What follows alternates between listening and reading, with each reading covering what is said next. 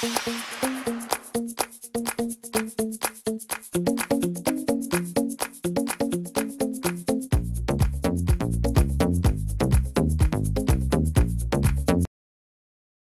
leaders welcome New Year with messages of reconciliation, or not. The final days of 2016 made for a dramatic time in diplomacy. A quick roundup: the UN Security Council passed a resolution condemning Israeli settlements in the West Bank, Israel, and President-elect Donald Trump admonished the U.S. for allowing the vote to pass. John Kerry reiterated his disapproval of the settlements in a blunt speech, and British Prime Minister Theresa May in turn admonished Kerry, though the UK was a key broker in the deal. Then there were the sanctions the White House announced in response to Russia's alleged interference in the U.S. election, and Russian President Vladimir Putin's response that he, would not respond, for now.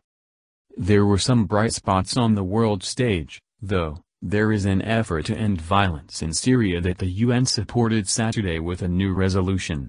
On Tuesday, Prime Minister Shinzo Abe became the first Japanese leader to visit Pearl Harbor.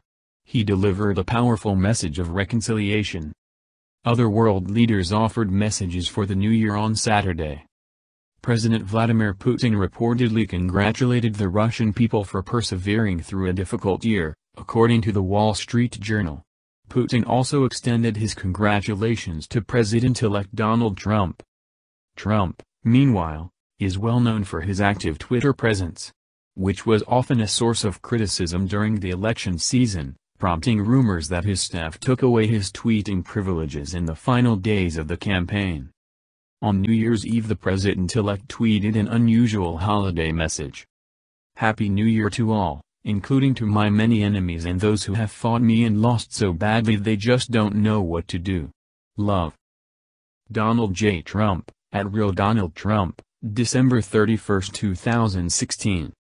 President Obama gave his weekly address Saturday morning, taking the opportunity to wish everyone a Happy New Year and look back on his presidency. 20 million more Americans know the financial security of health insurance.